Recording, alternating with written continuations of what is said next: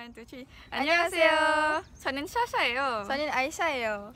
2017년 4월 4일에 우리 경희대학교에서 에디 킴을 만나러 갔어요. 에디 킴, 에디 킴. 에디 킴. 그 에디 킴의 공연은 무료라서 슈파랑 바이라랑 제슬린이랑 소피아랑 아인이랑 같이 가기로 결심했어요. 네, 그리고 그 공연은 사실 6시 반에 시작할 예정이었는데 좌석이 꽉 찰까봐 2시간 일찍 왔거든요.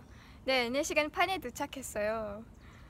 직접 보고 들었을 때 에디 킴의 목소리가 얼마나 달콤했는지 모르겠어요. 진짜 정말 듣기 좋은 목소리를 가지고 있더라고요, 에디 킴이. 네, 제가 흠뻑 빠졌어요. 진짜. 아니, 우리 너무 많이 말한 거 아니야 지금? 아, 그치. 그러네요.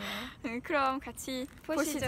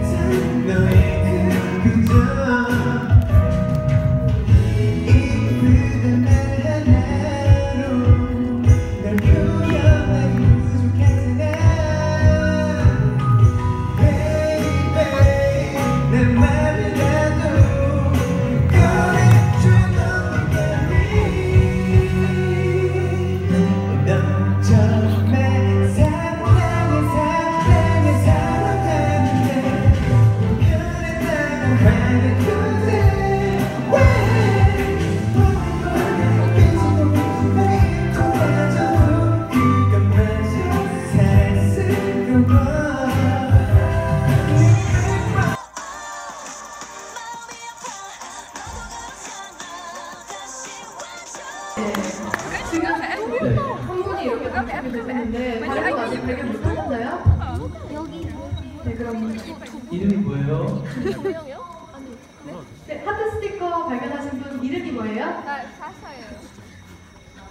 샤샤. 카샤? 샤샤요? 샤샤. 아, 샤샤. 유학생 분이신 것 같은데요. 네. 샤샤. 네, 알겠습니다. 한 번 더 말씀해 주세요.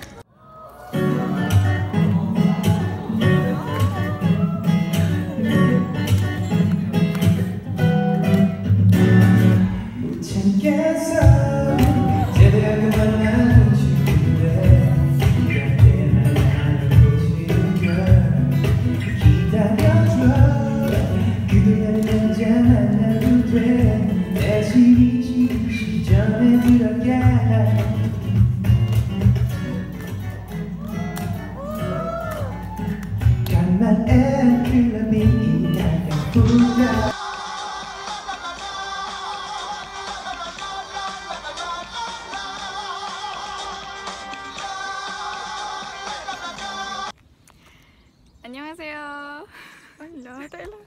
올 때.